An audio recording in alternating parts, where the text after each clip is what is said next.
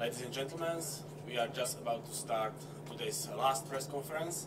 It's my pleasure to welcome Mr. Michael Chertoff, Chairman and co-founder of the Chertoff Group and former U.S. Secretary of Homeland Security, and Mr. August Henning, former President of German Federal Intelligence Agency. Mr. Chertoff, it's your turn. Thank you. Well, I'm delighted to be here to describe to you an initiative that GLOBSEC is undertaking to look at intelligence reform in Europe, particularly in light of recent terrorism events that we've experienced in Paris and in Brussels. This idea was conceived late last year after the attacks in Paris, and it's an effort to look at the current state of intelligence collection and sharing in Europe, to evaluate what is working and what is in need of improvement, and then to come up with some concrete recommendations about what can be done both within the member states of the European Union and across Europe as a continent, and to better assure that we are able to protect people in these countries based on good intelligence collection and good intelligence sharing. As many of you will know, after the September 11, 2001 attacks on the United States, the U.S. took a very hard look at its own intelligence collection and sharing capabilities. And we discovered that in many cases we had information that was not being integrated and not being properly shared, and that was the result of that there was an opportunity for terrorists to carry out a devastating attack. So we did a reconstruction and a reform of the American intelligence establishment and created a unified platform in which we could collect and share information, and that has been of enormous help in frustrating numerous terrorist efforts over the past 15 years, many of which, of course, never saw the light of day because we frustrated them before they got underway. So the opportunity here is to look at the tragic events of the last 6 months and use that as an opportunity to engage in a similar exercise of examination here in Europe. The GLOBSEC effort is being led by an honorary steering committee of 4 individuals. I have the honor of chairing it. August Henning is one of the members. John Reid, Lord Reid, former Home Secretary and Defense Secretary in the UK, is another member, as is Carl Bildt, whom you know is the former Prime Minister and Foreign Minister of Sweden, and who you just saw a few moments ago participating in a panel. We also are enlisting the assistance and advice of numerous other people with a strong background in intelligence, both in Europe and other parts of the world. And we're getting, of course, the excellent assistance of the staff here at GLOBSEC in doing a good deal of research. So that effort, I hope, is going to culminate in a report with some recommendations by the end of this year. August? Yes, thank you very much, Michael. Like Michael has mentioned, we have seen the terrorist attacks in Europe, we have seen it in Paris, we have seen it in Brussels, and I think that's a huge challenge for the law enforcement agencies in Europe, and it's a challenge, of course, for the intelligence community all over Europe. And you remember afterwards there was always a cry, a demand for better cooperation, better data sharing between the different authorities, and I think yes, we have to meet these challenges. We have to improve our cooperation, but on the other side, we all have weaknesses in Europe. Every state, we have heard that the Belgians have been blamed on behalf of Brussels. We have some problems internally in Germany. We have got nearly 300,000 refugees in Germany without any registration. We have a lot of problems, and therefore we should go ahead. We should go ahead in the practical cooperation, and we have to improve our capabilities. We have to improve our capabilities on behalf of personal resources, but this needs time. But we have to improve our technical capabilities as well. And we need, let me say, more cooperation, more interoperational possibilities in Europe, And therefore this committee, chaired by Michael, is a very important one. We have had a very valuable exchange of views today and yesterday, and we are on the way, and we try to make recommendations for the policymakers and for the law enforcement intelligence community in Europe in order to enhance our cooperation and to enhance our capabilities. Thank you, gentlemen. Now is space for a question. If you'll just tell us what organization you represent. I'm very much David from two questions for both First one, place say towards refugee crisis and terrorism in one sentence. What is your assessment of it? I mean, many people are simply saying that those things are absolutely connected. Others are saying there is no connection at all. So how do you see it? And my second question, in the U.S., we see many cases when a potential terrorist is caught after, for example, FBI basically following him, and they send agents who are playing roles of, for example, arms sellers and so on. I don't know very much about the cases in Europe like this. To be honest, I might be wrong, but do you think that this is a good approach, and do you think that we need also something more of it also in Europe? Thank you. So let me start with the second question. So we do what we call undercover operations in the U.S., and usually what happens is there's some informant or some piece of intelligence information or perhaps something that occurred online that tips off to the intelligence community, to the law enforcement community, that there's somebody out there who is considering undertaking an act of terrorism or some other act of criminality. And then under our law, we're entitled to introduce somebody to that individual to see whether in fact they want to carry something out. Now, if it turns out that they decide they don't want to do anything illegal, that's the end of the story. But in some cases we see that presented with the opportunity, that person will continue to pursue the desire to engage in an act of terrorism or other criminality. And that gives us the opportunity to let it play out without putting innocent people at risk. Because the one thing you don't want to do is watch somebody build a bomb and blow it up and kill innocent people. But if you can introduce an agent who will pretend to be building a bomb, but it's not functional, then it's possible to determine that someone is conspiring to commit an act of terrorism without actually giving that person the tools that would allow them to carry it out. So we have found this to be a very useful law enforcement technique. Invariably, when the case goes to court, the defense attorney argues that somehow this individual was really persuaded by the law enforcement authorities to carry out the act. But then the evidence is presented to the jury, and as long as the jury concludes that the individual defendant was in fact interested in doing a terrorist attack and had expressed some predisposition, then our law says that's a legitimate law enforcement technique. The value of this is, on television, it's exciting to see a terrorist almost carry out a plot because it makes a lot of drama. But in real life, you're putting innocent people at risk by doing that. And this particular technique allows us to determine whether someone is interested in carrying out an attack, but without letting them actually carry it out and, God forbid, killing people.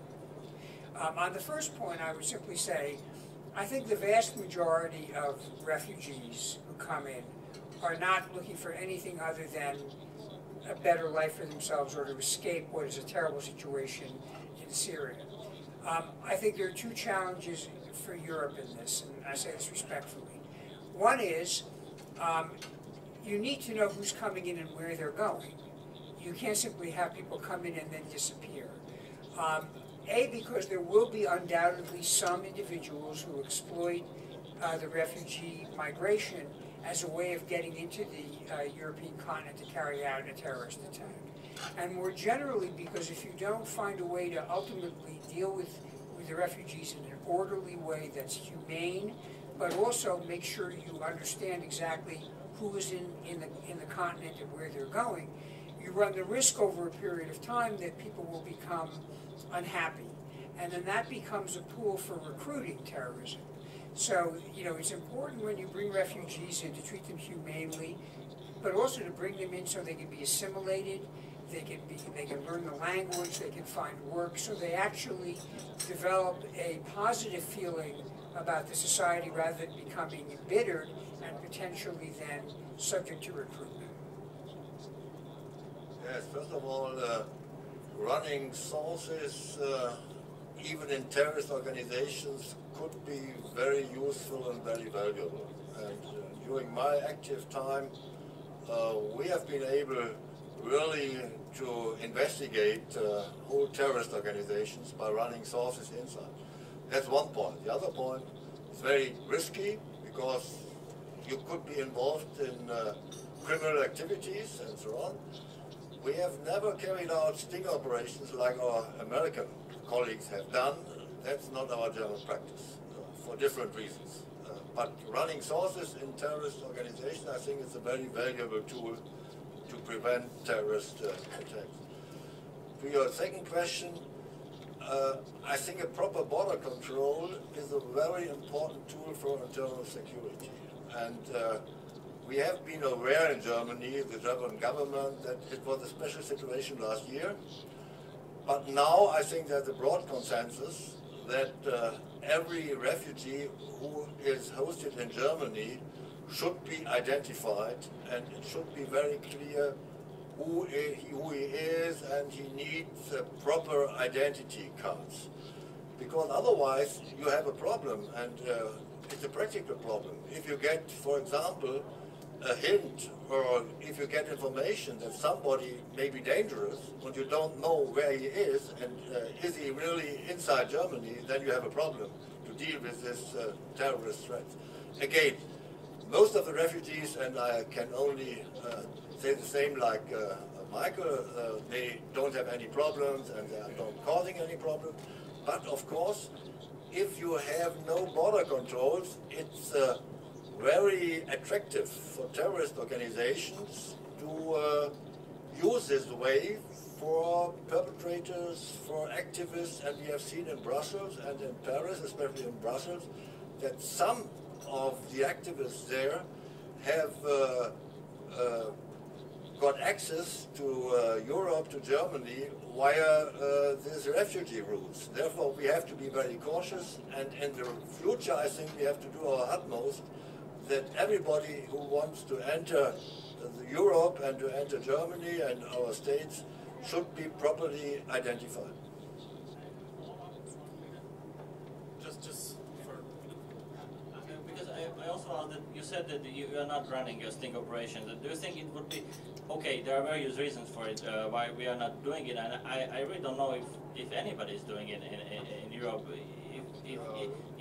But do you think that we should be running those more often, maybe like the US? Is it a really good tool to prevent terrorism? I think our American colleagues have done it. They think it is very important, necessary, and they have been successful. We have a different practice in Germany. We haven't done it, and I think it's more or less the same practice in other European states as well. We have a different attitude to this issue. Thank you. Next question over there.